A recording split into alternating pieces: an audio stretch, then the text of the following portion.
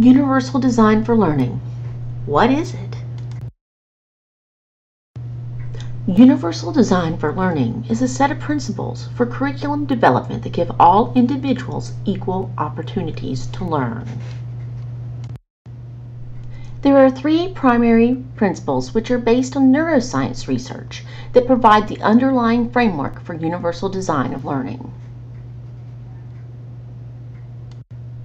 Principle 1. Provide multiple means of representation. Learners differ in the ways that they perceive and comprehend information that is presented to them. For example, those with sensory disabilities, learning disabilities, language or cultural differences, and so forth may all require different ways to approach content. Learning and the transfer of learning occurs when multiple representations are used because it allows students to make connections within as well as between concepts. In short, there's no one means of representation.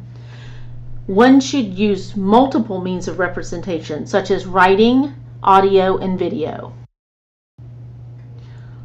Principle 2. Provide multiple means of action and expression. Learners differ in the ways that they can navigate a learning environment.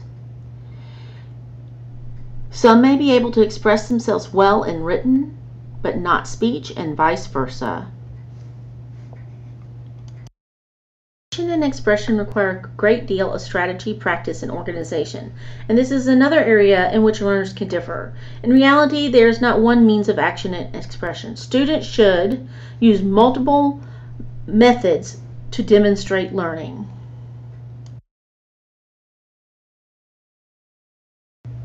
Principle 3. Provide multiple means of engagement. There are three types of engagement used in online instruction: student to content, student to student, and student to instructor. Not all courses are suited for all types of engagement, but it is important to include multiple types of engagement.